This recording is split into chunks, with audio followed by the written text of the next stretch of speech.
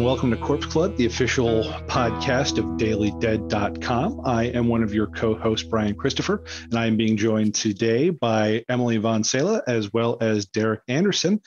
And I think we took a wrong turn because it seems like we're lost in the woods here, folks. What happened here? Not quite sure. Don't know how we got here, but I hope it's going to be a good adventure. Yeah, I don't know. Anything could be popping out at us. Not sure. I heard this strange, singing voice, and I just started following it, and then I don't know where we are. Oh, see, I was following some crazy lights. Oh, nice, cool, Yeah. Cool. Derek, what brought you in? Was there some fish jumping that you saw, or? Yes, I've been looking to catch some fish, and also I'm so cold. I'm just drawn to the flames that I see flickering in the distance. It's been a long winter. Indeed. Well, we're lost, but at least we're here together, and we're here to talk folk horror. Spring is finally springing in most areas. It seems to have taken its sweet ass time getting here, but spring is here. So we're going to celebrate by talking about all the horrible things that can happen in the light of day during the spring. We are going to be kind of, the catalyst for us talking today was the documentary that just came out, Woodlands, Dark and Days Bewitched by Kier-La Janisse. It is a extensive documentary on folk horror going all the way back to what's kind of seen as the unholy trilogy, as they mention, Michael Reeves' Witchfinder General, Piers Haggard's Blood on Satan's Claw, and Robin Hardy's The Wicker Man. And so then the documentary goes through just years and years and decades worth of folk horror movies, kind of digging into the various signposts and benchmarks for what makes folk horror, and talking about different movies from all over the world. They start with England, but they talk about America, they talk about Australia, they get into the Eastern Bloc countries, there's Asian countries, and it's kind of really fascinating because you look at it and it's over 3 hours long, but you realize it takes that long to even get close to kind of trying to define what folk horror is. So they took 3 hours. I'm going to be a jerk and see if anybody here can do it in a few sentences. So Derek, how do you define folk horror? Oh, an envious task you've given me. I think for me, it's always been kind of like how the documentary even tries to answer this question initially, is just, to me, it's always been kind of this Mother Nature-esque type of horror, this rural, usually like a rural type of horror. And it being from Minnesota, I think of the prairie lands and that aspect of it. So I've always just kind of associated it with Mother Nature. And I guess you could just say then Friday the 13th could be a folk horror film because it takes place primarily outdoors. And but I feel like it goes that extra step in connecting to Mother Nature, and maybe even having Mother Nature strike back, which also sounds like ecological horror, but I'm going to stick with that answer. Sounds good to me. Emily, you want to add to that at all?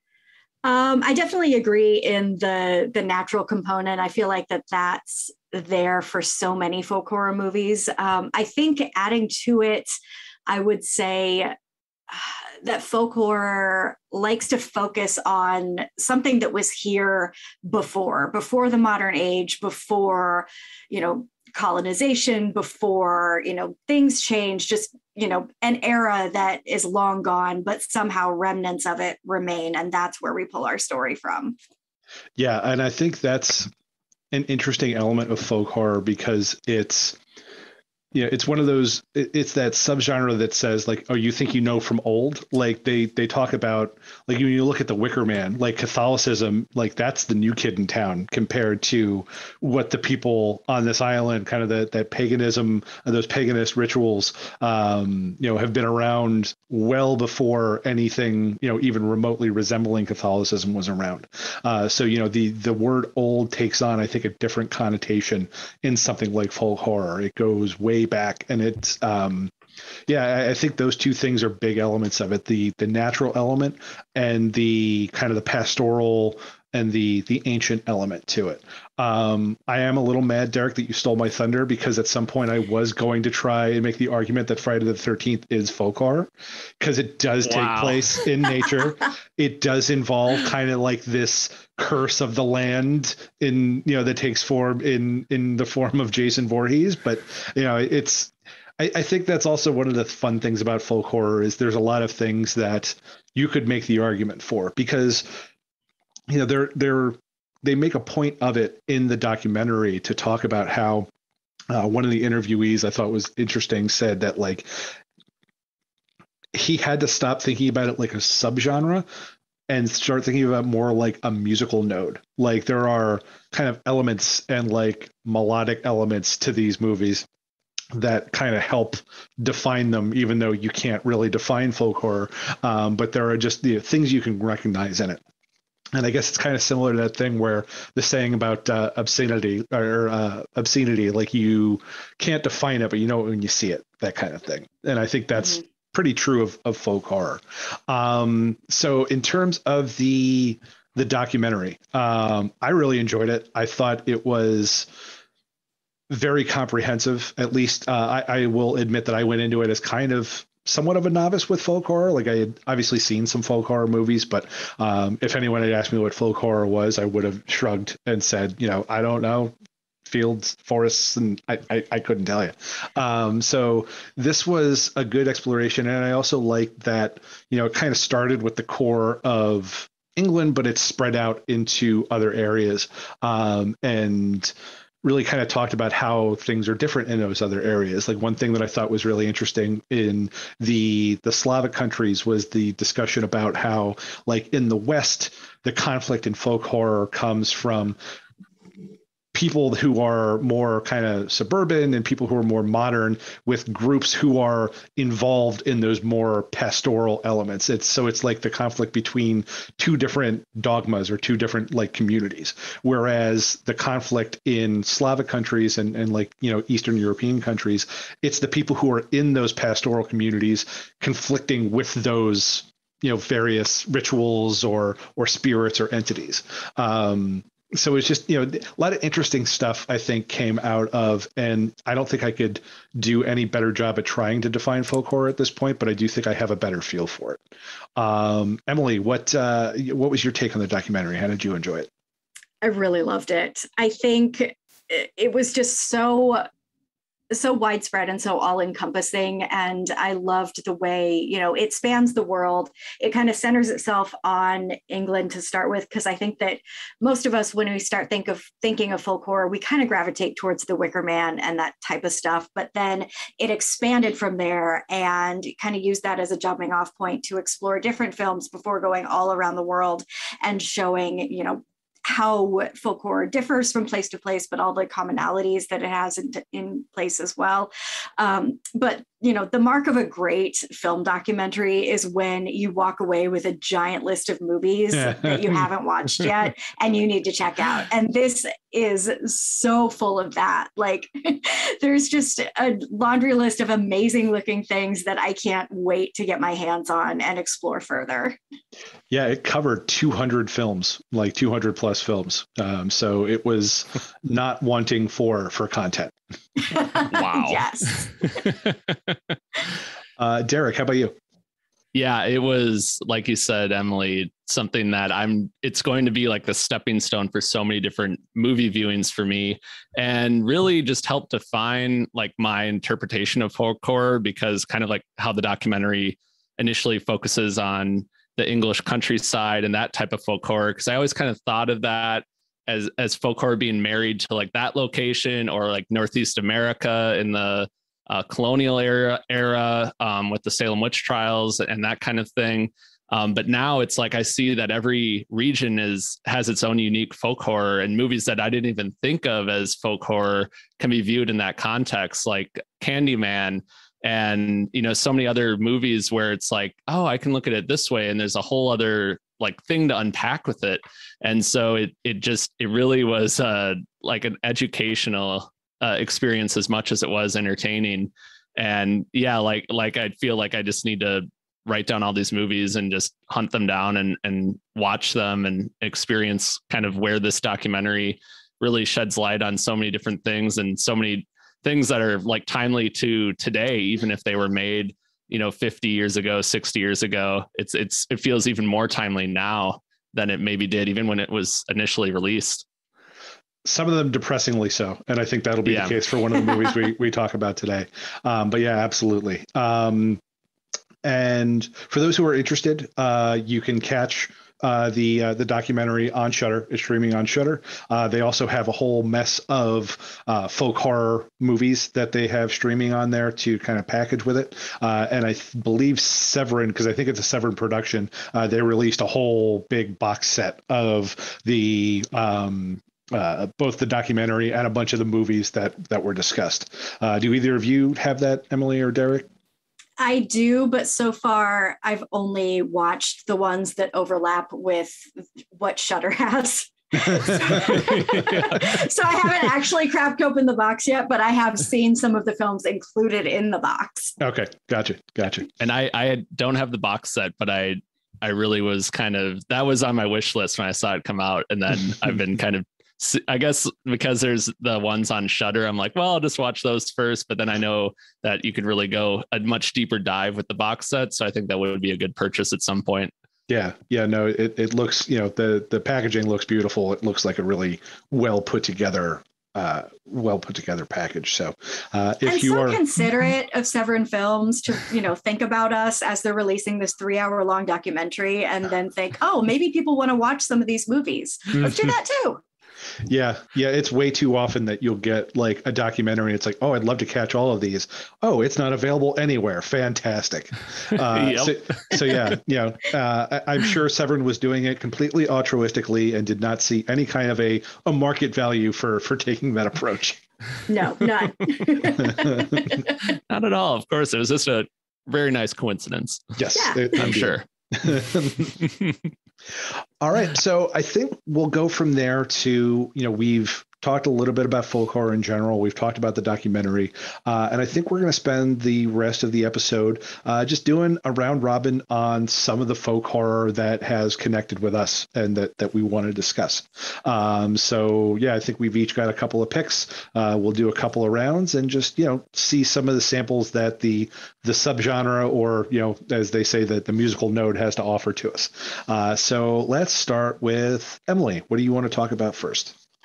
I'll go with VIY. VIY. I could not tell you how to pronounce that either. I've seen the title for years, but yeah, we'll say V. We'll say V because it's easier for my American palate. Yeah, at least if we're saying it wrong, like we'll consistently say it wrong, and then people can yell at all three of us instead of picking on one person. Oh, thanks. So this one is a 1967 Russian film that was based on a story written by Nikolai Gogol. And total transparency, I've never read the story. I'm not very well read. I watch movies instead. So I have no thoughts whatsoever on how the translation worked or the adaptation, any of that. But as a film, it was really interesting. It's about a seminary student who is called out to a local farm to spend 3 nights praying over the body of this recently deceased girl. The girl secretly is a witch. Spoiler alert. You kind of suspect that going in because of earlier events in the film. But every night things get increasingly creepy. Weird stuff starts happening. The body rises, things start flying around the room. And then on the 3rd night, demons. And it's really cool, just given the limitations of what they were working with as far as effects go, as far as, camera trickery. They really pulled out all the stops in making it legitimately creepy at times, doing a lot of really interesting effects work before, obviously, the advent of CGI. And, in a film industry that was, still, I think, coming into its own. I feel like, I could be wrong, but I feel like Russian cinema didn't really kind of hit its stride until a little bit later. forgive me if that's incorrect, but, you know, they really did a lot with very little in making a film that was really unique. It's got some really creepy moments and some uncanny visuals that just kind of set you back and really, really make the most of the story. Yeah, I checked this one out on Shudder when you said that, you know, this was one of the movies that you wanted to talk about, and it was a very interesting experience. First of all, like you said, the effects. You know, this is a late '60s, and the effects actually reminded me of a much earlier film in a good way, though. Haxan. Yes. A lot of like the background effects that they use to, like, you know, I'm sure it wasn't green screen, but whatever the equivalent was in 1960s, you know, however they accomplished that. The things, you know, they're clearly in a soundstage, but they've got like these really cool graphics going on in the background, especially in the beginning where, you know, it looks like he's flying, you know, with the witch. And I also thought it was interesting that, like, it's creepy, but there's also kind of a whimsical, playful tone to it. So like that scene where she's riding him across the countryscape, like there's the music isn't threatening. It's like very whimsical. It's very melodic. And it's actually kind of a stark contrast when they land. His like immediate reaction is to beat the crap out of her with a stick. And that's kind of the catalyst for this whole thing, because, you know, this is big spoiler alert, but you'll see where this is going. You know, this is the same witch, you know, from the beginning is the same witch that he winds up having to look after and, you know, and pray over those 3 nights. I have to ask, I was rooting for the witch. Was everybody else? And is that what, like, was the movie rooting for the witch, or was that just, are we looking at that through like a 2022 lens? I feel like the movie wasn't working very hard to make us root for the seminary student. So I like defaulted to the witch because I'm like, you deserve every second of this torment, buddy. Yeah. You did this. And so, like, as the film goes on, like, he's kind of a funny character in a little bit of a doofy way, but you're never really fully on his side because he's kind of not a full jackass, but like a partial jackass. Yeah, I think it plays with that well. And there's, you know, the like almost like a sense of this entitlement or this superiority complex. And then seeing that go through the ringer, I think is, as a viewer, you feel like there's some just desserts happening there. But so I feel like you said with that playfulness, it kind of, maybe they knew what they were doing a little bit there, but maybe it just comes out a little bit more, especially watching it now versus when it came out. Yeah. I mean, I think at the very least, you're not supposed to see this guy as being very bright, because when we first meet him and the whole gaggle of seminary students, like, they're a bunch of meatheads, like they're all idiots. Like when the head priest comes out to like dismiss them, like some of them are like tackling a goat and some of them are just like rolling around in the dirt. Like these are clearly not the sharpest knives in the drawer.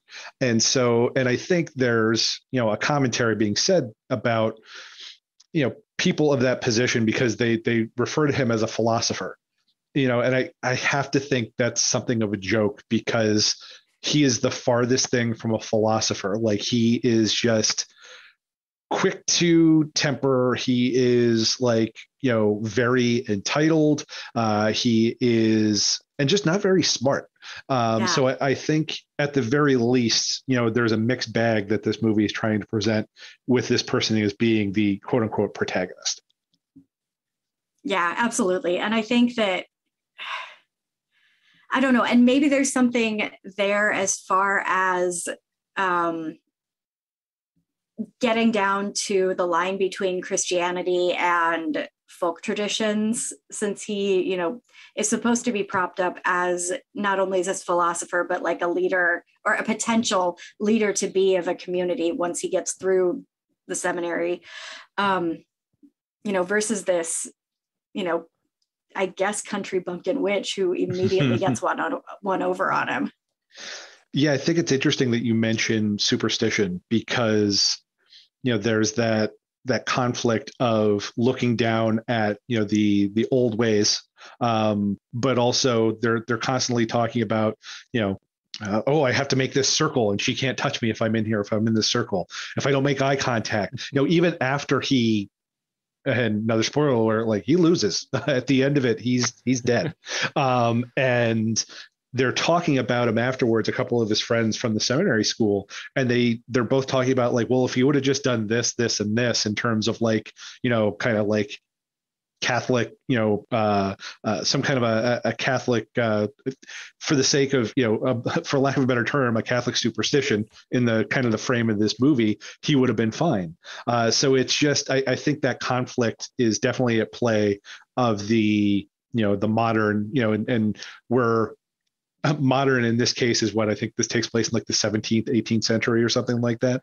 I think so. But it's, you know, it's interesting because it's, you know, everything has something older than it. So even though this takes place in the past, again, it's dealing with something that is rooted a lot further in the past than what these seminary students are used to dealing with.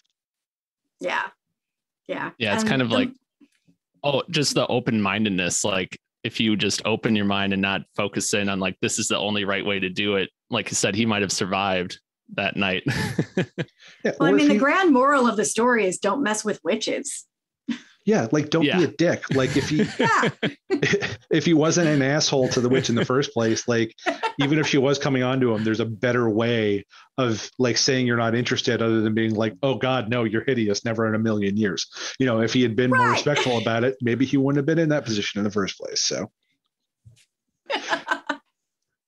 all right. Well, let's move on to Derek. What do you want to start with? All right. So the first one I want to talk about is the 1958 film Lake of the Dead, which is based on a novel of the same name by Andre Bjerk, who also co-stars in the movie. And it's this Norwegian film, and the book itself is like this really beloved Norwegian kind of murder mystery, ghost story type of tale. Even to this day, I believe it's a pretty beloved work of literature in Norway. And I have a lot of Norwegian blood in me. So I was like, I feel like I should watch this and see what all the fuss is about. And it's only 76 minutes. It's a really quick watch. But essentially it's like these 6 friends going to a cabin in the woods. I mean, what could go wrong? And one of the friends' brother has been staying there and she hasn't heard from him. So she's worried about him. And when they get there, they find that the brother is missing. His dog is found dead. And then while they're trying to figure out what happened, the like local constable tells them that the lake where the cabin is located is kind of this folklore legend amongst the locals that there's a ghost that emerges from the lake. And he will convince you to want to drown yourself in the lake because years ago there was another brother who killed his sister and her lover because he was jealous, and now his ghost kind of is supposedly haunts that area. So it kind of turns into like a Scooby-Doo mystery of sorts, as all these friends are like partly vacationing still and like drinking beer and sun tanning, but they're also kind of chipping away at this murder mystery and trying to figure out what happened to the brothers. So there's a real like playful tone to it. And there's some actually really good like slapstick comedy in there as well, because the main character in the group of friends is kind of a klutz and just people just have a lot of poke fun at him and he pokes fun back at them. And so there's like a real playful banter, but there's also this very serious storyline of like, yeah, people might be dead and there might be a murder on the loose and this place might be haunted, but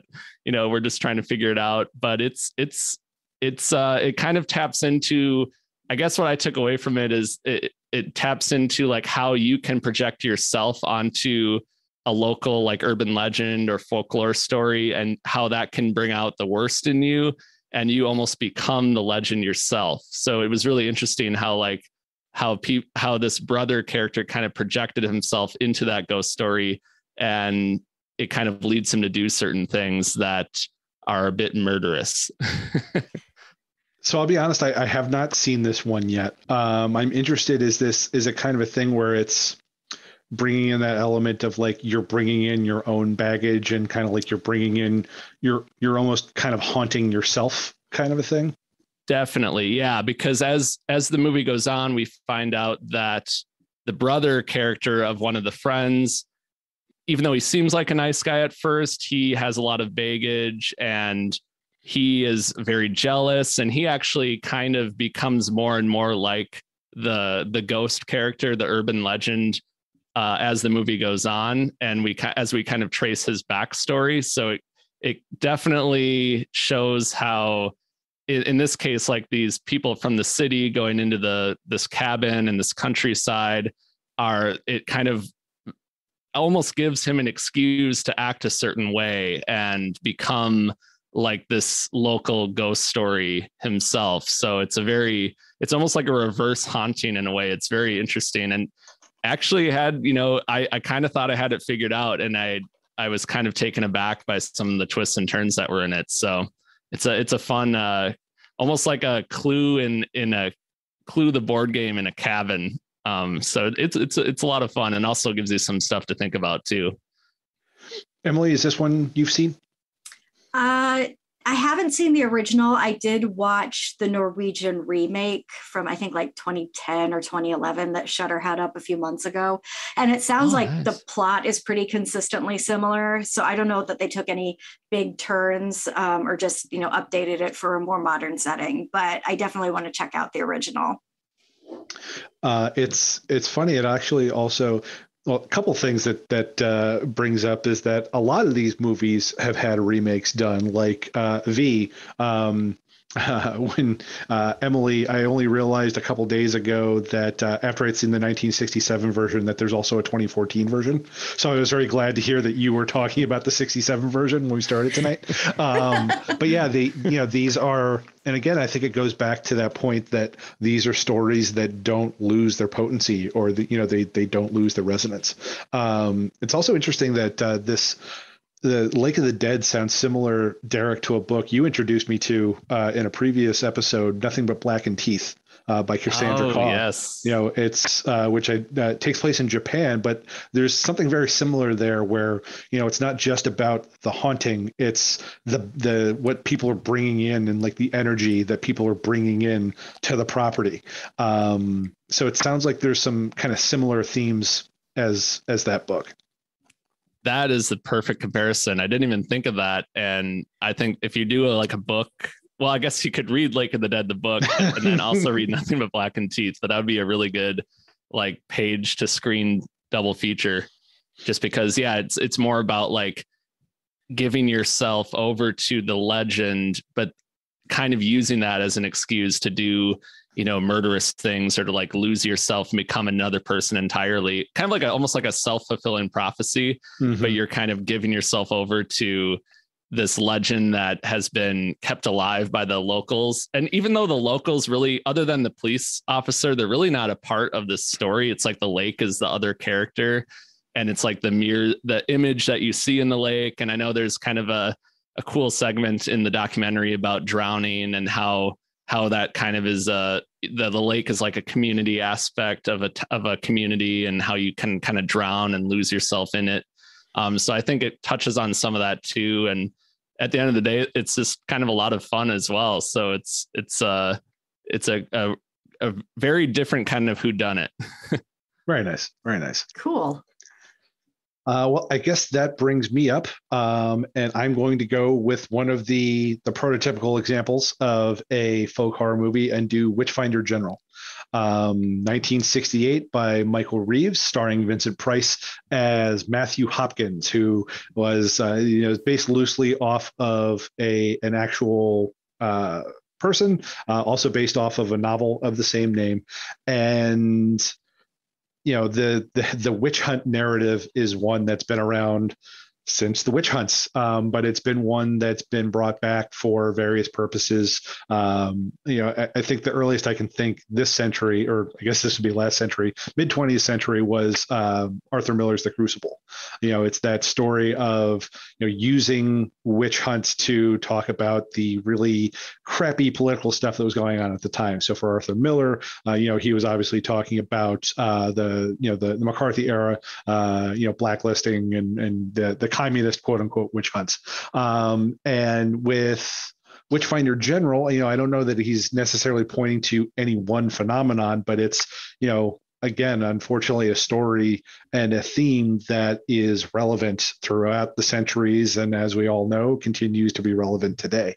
I think one of the things that kind of really sticks out for me for Witchfinder General is that it's a very different role for Vincent Price, because he's used to playing villains and he's used to playing like mustache twirling villains, but there's always kind of that twinkle in his eye when he's doing it. Like either they're charming or they've got he's kind of winking at the camera from time to time. Here, he is just a vile person, and he is, I think part of what's also interesting about the Witchfinder General is that there's no real tie to anything that's actually supernatural in this movie. They are very clear to say witches aren't a thing, at least people like, Matthew Hopkins would purport witches are a thing.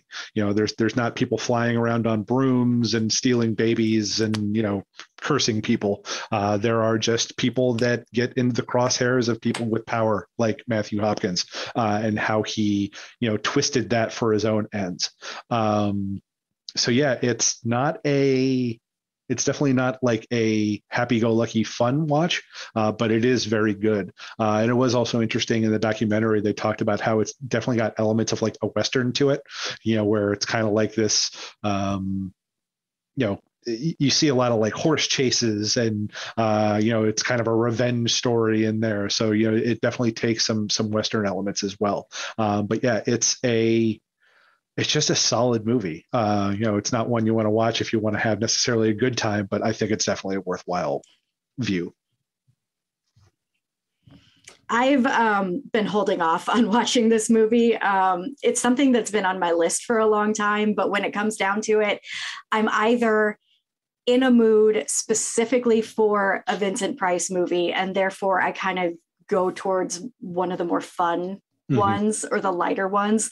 And I know this movie seems to be one that kind of carries a lot of weight to it. So I want to be in the right mood for it. And every time I look at it, I'm just like, tonight's not the night. It's not time, because I want to do it right.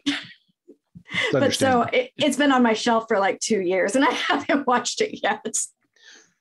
I will say, sorry, go ahead there. Oh no, it's hard. It's fascinating because like you said, it's Vincent Price, like not as you're used to seeing him. And also just the violence in the movie, the different ways that they tortured like people they claimed were witches, and just kind of really not holding back and not looking away at some of those acts. And I know they're kind of showing how that correlated to like the Vietnam War at the time.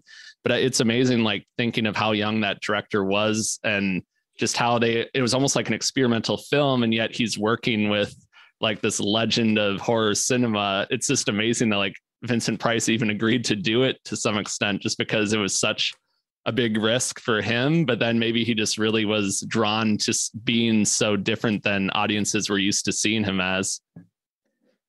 Yeah. This is kind of Price's chance to step out of the camp limelight and do something, I think, a little bit different. And I think he takes full opportunity. He really invests himself in being a piece of shit, and he does it convincingly.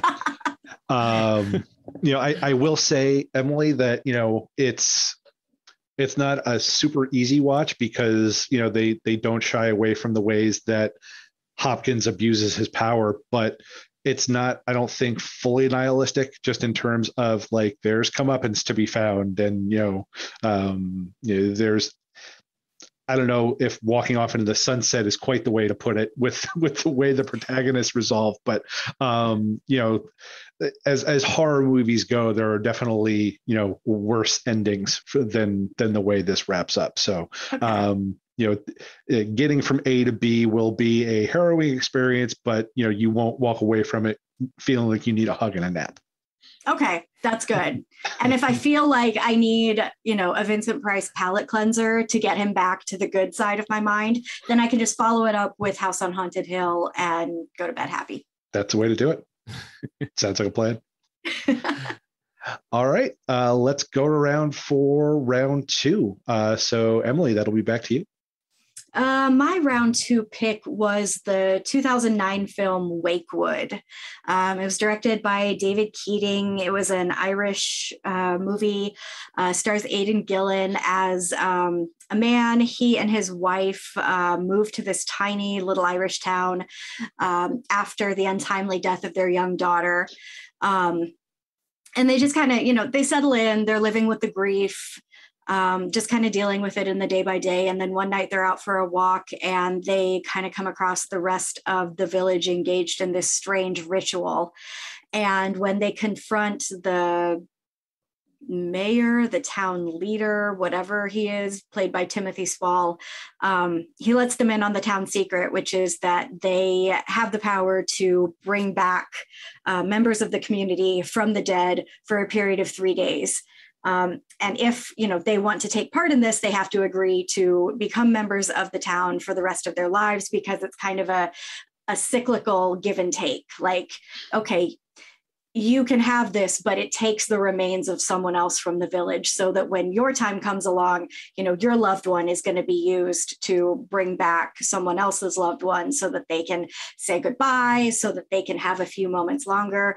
And it's a really cool thing. Unfortunately, their daughter is brought back evil, not because of the ritual or because of their daughter. It's because of something they did. You'll learn about it in the movie. But I think it's a really cool movie because there's nothing negative about the traditions or the culture itself. Like, there's nothing inherently evil about what they're doing. It's something that everybody consents to and agrees to. And it's just part of living within this community. And it's understood that we're here for each other and we're going to give each other this last gift.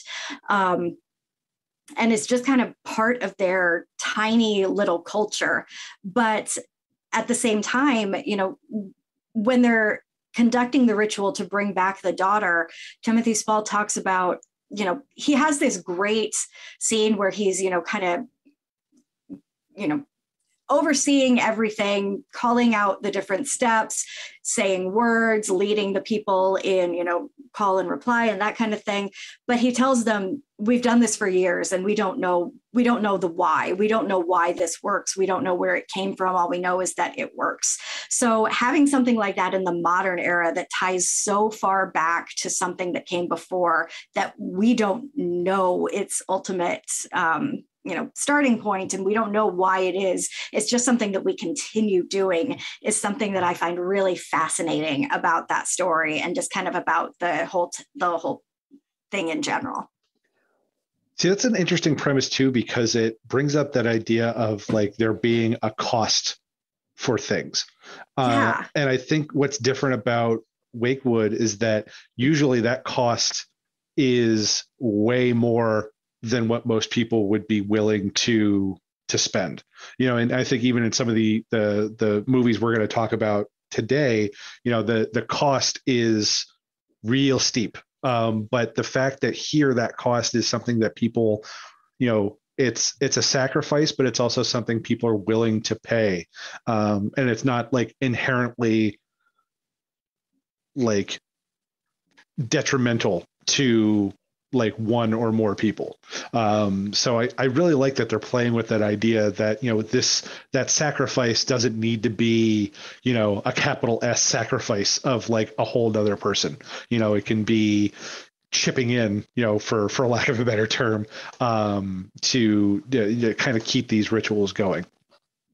Yeah. And lost what I was going to say.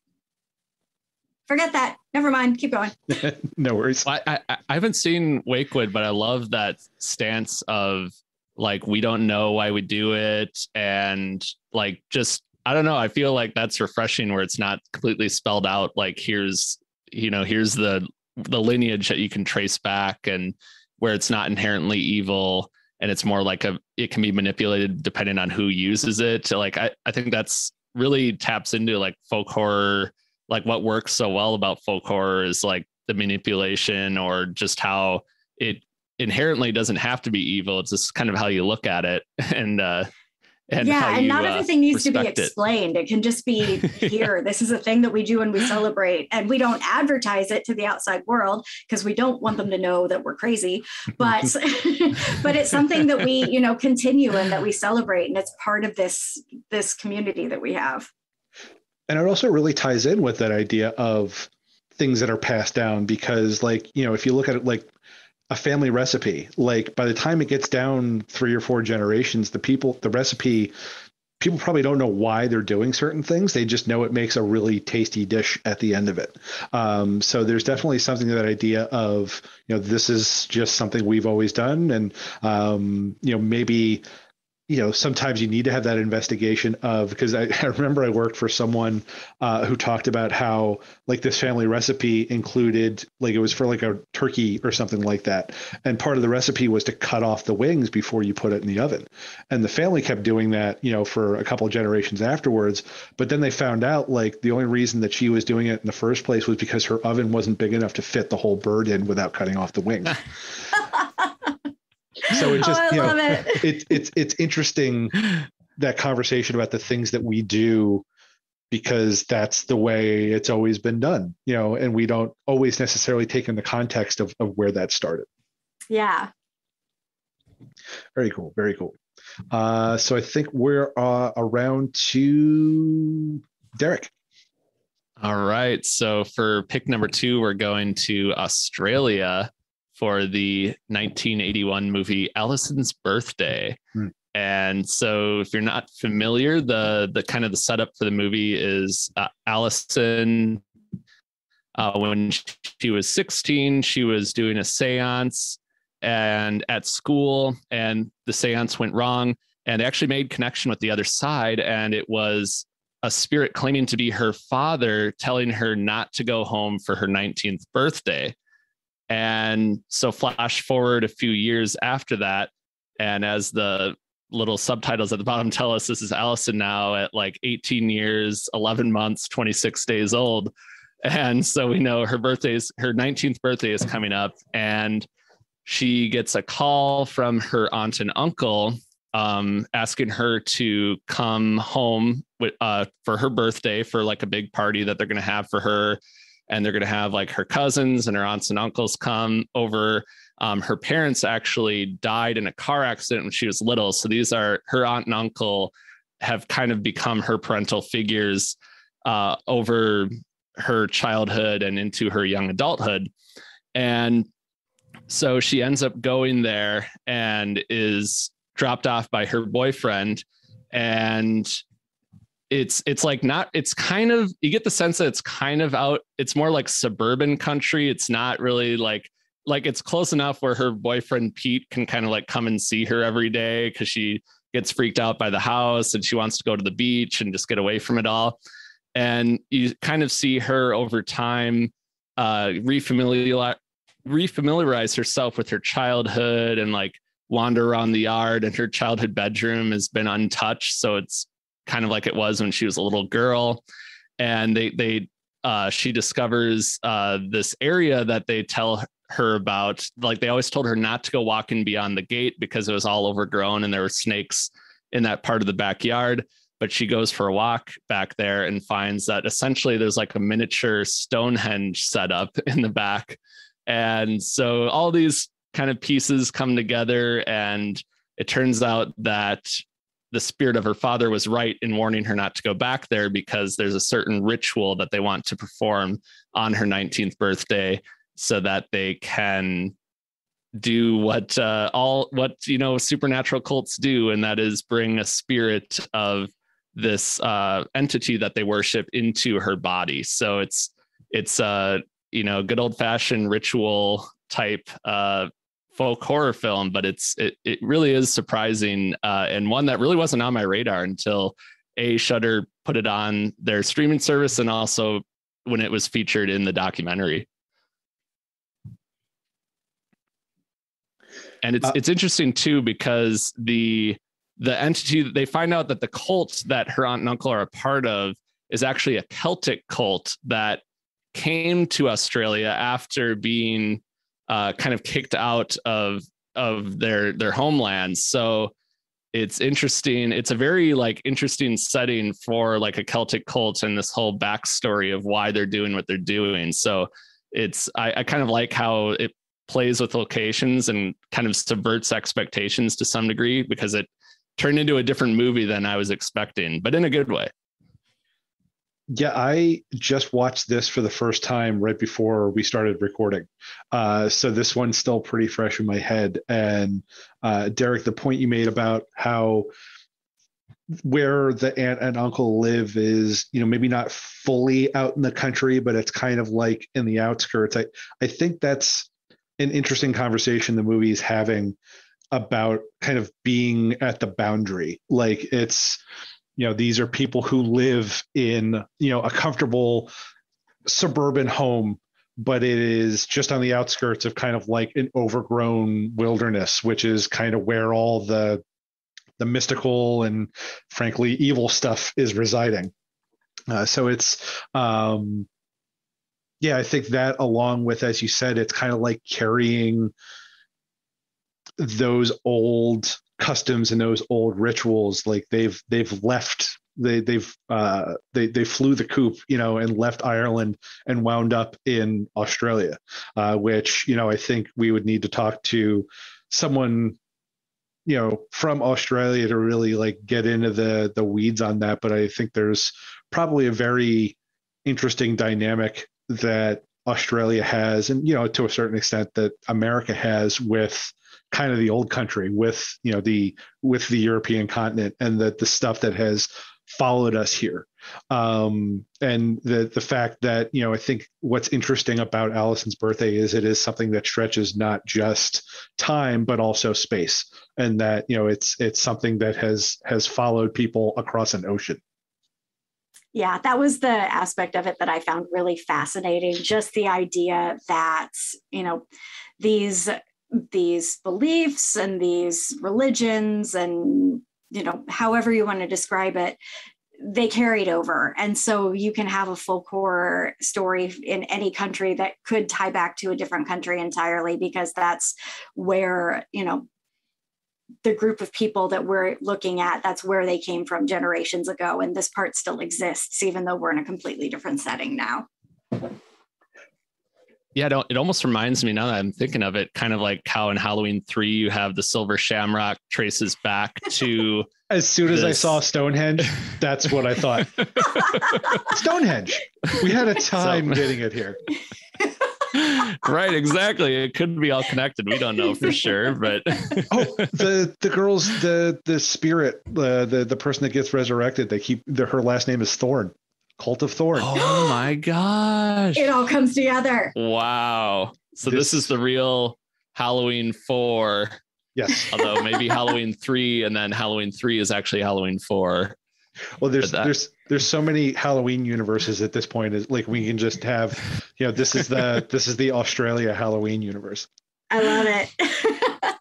And it's interesting because it didn't really like, the movie itself is more, it's like almost kind of a slow burn ominous, and it didn't really, the violence in that didn't really, it more hints at it than actually, like, I kept expecting it to like really get like disturbing or violent, but it kind of more like crept under your skin, and then still had this like really like downer of an ending where they like actually went there, which I didn't really expect them to, with how they end things, where it's like, oh wow, that was a bold move. But I really enjoyed it though.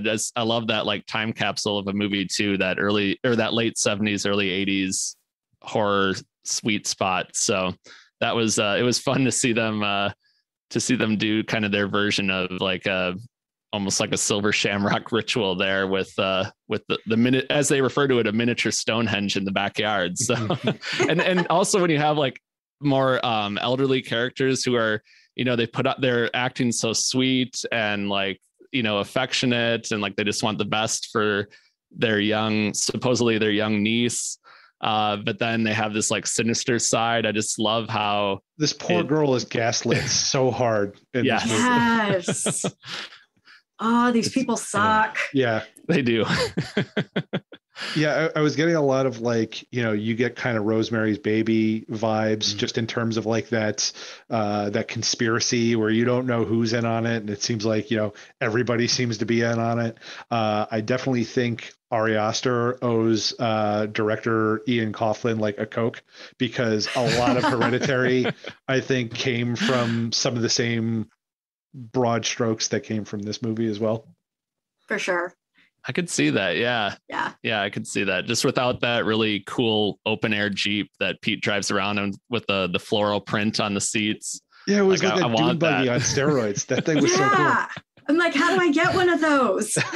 It's like he's driving a go-kart around, but it's like it's street legal. It's just amazing. But and I gotta say, I thought that Pete was going to, there's the cemetery scene where everyone shows up and they're going to kill him with a pitchfork, and just the whole way that scene plays out is like kind of subverted what I was expecting, like just how it abruptly like shifts gears in a way.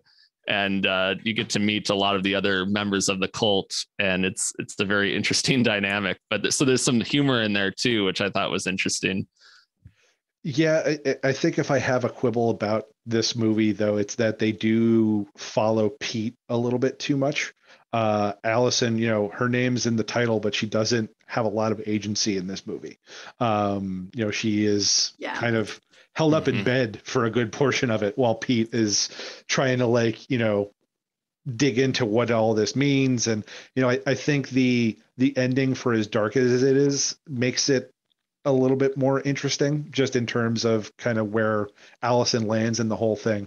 But yeah, it would have been, I think, a little bit more interesting to, this could have been something where they maybe had Alison be the one who was finding out this information. I'm sure somewhere in that house they probably had some books about what it was they were doing. So would have been interesting to see her kind of figuring this stuff out for herself. But yeah, that ending was something. Yeah, absolutely. We talk about how Witchfinder General kind of pulls up a little bit at the end and makes it not quite so bleak. That's not the case with this one. No. Also kind of an interesting conversation about kind of fear of aging, and how there's an old woman who's supposed to be her like great grandmother, and it's kind of like that trope of like, this person is so old they're scary now. So it's just that's an interesting component to the movie too. It is, yeah, because there's a scene where Pete's like sleuthing around, and he literally just opens the bedroom door and looks at the great grandmother, and there's really nothing unusual going on. They just kind of look at each other, and then he goes back to the bedroom and says, "We got to go right now." like he just saw, like, I don't know, it felt like, well, it wasn't that unusual. Like, I found this scary old lady. Right. Run. But yeah, and I can't help but think of like Ty West X too now, like when it kind of makes me look at these movies a little differently. And like, obviously mortality is something we all deal with too. So it's it's kind of a timeless thing. But yeah, it is interesting how that all plays out. And there's a lot of elements that they throw into this movie in the blender and just hit play on it. So yeah, they hit frappe, and something pretty interesting came out of it. Yeah. All right, well, we'll go with I think we're to me for my final pick. I went with a very kind of quintessential pick for my first one. I'm going to go a little bit off the beaten path and actually go with one that's pretty recent. I'm going to go with the 2020 film Kandisha. This was one that kind of came out of nowhere for me, and turned into one of my favorites of 2020. And it's one that I think I need to make a case for in terms of being folk horror. It was directed by the directors of Inside, Alexander Bustillo and Julian Maury. And this takes place in kind of urban Paris, and takes place in a kind of a lower class, a poorer neighborhood, where there's these three teenage girls who, are very connected to each other and very connected to their neighborhood. You get a sense very quickly that, the kind of the small town, that connection to the land has carried over to an urban environment. These are girls that they spend their time in an abandoned high-rise building and do, like mural painting and graffiti and stuff like that. But you can tell there's, the same way that in a lot of folk horror movies, people are connected to those rural landscapes. I think these girls are equally connected to this urban landscape.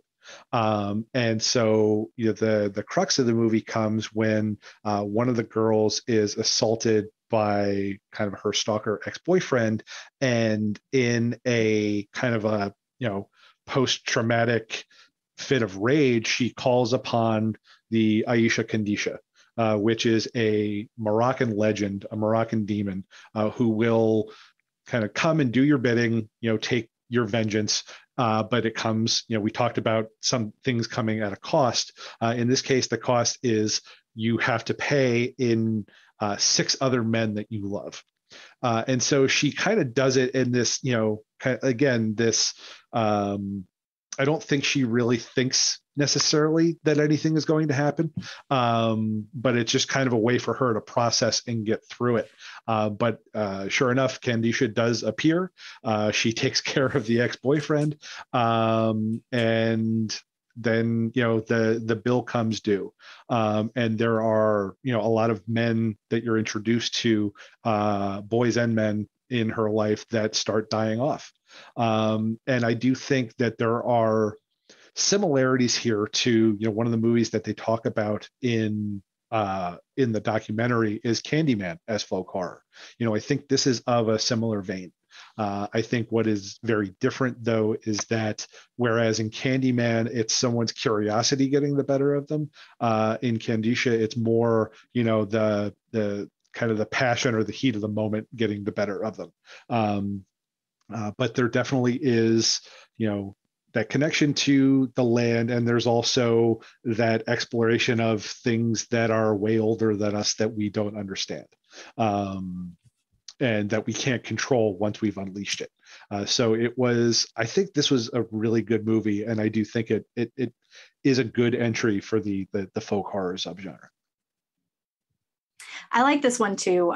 Though I was a little bit surprised when I watched it, because given that it was from the directors of Inside, which was such a brutally violent movie, I was like steeling myself, like, okay, we're going to watch the new one by these guys. I'm ready. It really wasn't nearly as intense as their prior effort, which is good because I think it opens the door to a wider audience.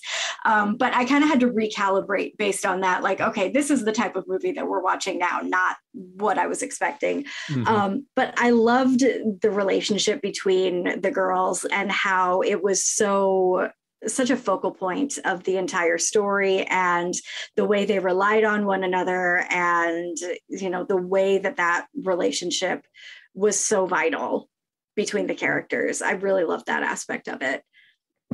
Yeah. There's a lot of whereas Inside was a very, not just brutal, but a very cold movie.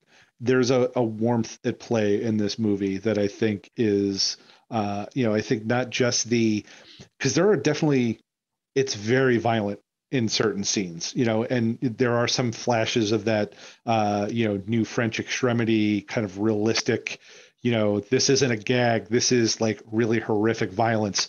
But, I think the mix of the fact that it's a supernatural entity kind of takes some of the sting off of that. It doesn't feel like we're watching a snuff clip like in some of those new French extremity movies. And that connection that the protagonists have with one another, I think, keeps it from being just like that utter bleak that you get from Inside. Yeah. I haven't seen Kandisha, but I love that you picked it though, because it really reflects how, it doesn't have to be out in the prairie or in some rural landscape for it to be like considered folk horror, and how how you mentioned the documentary makes the case that like Candyman can be viewed as a folk horror film. And so you can have these more like a city environment be the setting for a folk horror film, especially as even like seen in the documentary, how they're talking like the back to the land movement with the industrial age kind of coming into play in England. It kind of like, it feels like you always take a piece of that with you, whether you live in the city or you live in the countryside. And so I feel like there's always, no matter where you live, there can be like a folk horror connection. So I think that's really interesting that, you can view a movie like this through that lens and it still is, can be considered folk horror. And it's interesting too, where, I think part of the way it diverges with Candyman is, it's in Candyman, it's an urban setting, and it's, an urban myth that doesn't go back very far. It's something that, well, I mean, relatively, it's something that goes back, 100, 150 years, back to, around the Civil War. But here, it's a modern city that reaches back to a myth that goes back, hundreds of years. I think it's like 15th century or something like that. And I think that's part of that, I guess, has to do with location, because, when we're talking about America, there's only so far back, at least from the white lens, of the people who have stolen the land for the people who were there a lot longer ago. But from white American lens, the history is not going to go back as far if you're looking at it in something in America. In something in Europe, in something, with Paris, there is that the kind of the ghosts of those old rituals go back a lot farther. So being able to play with that, the disparity between those two things, I think is heightened in a place like in Paris. Absolutely. Anything else about Kandisha?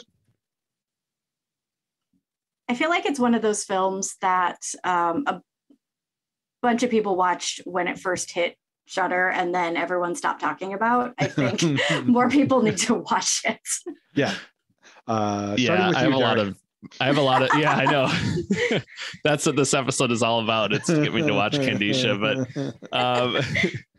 yeah, it's funny because I feel like there's so many movies on Shudder too, where it's like, there's that really big first week or two where like everyone's talking about it. But if you're like out of town or if you're busy with something else and you forget about it, and then it's like on to the next thing. And then you're like, oh wait, this is still on here. I need to watch this. Like and I love how, and they have like the whole New French Extremity section and everything like that now too. So there's a lot of movies that are on my to watch list. But I love having these conversations though, because then I'm like, well, that just bumped it up, above the 100 other movies that I have to watch. And that's only on Shudder too. Absolutely. That's not even, including Tubi, which is a whole nother dimension.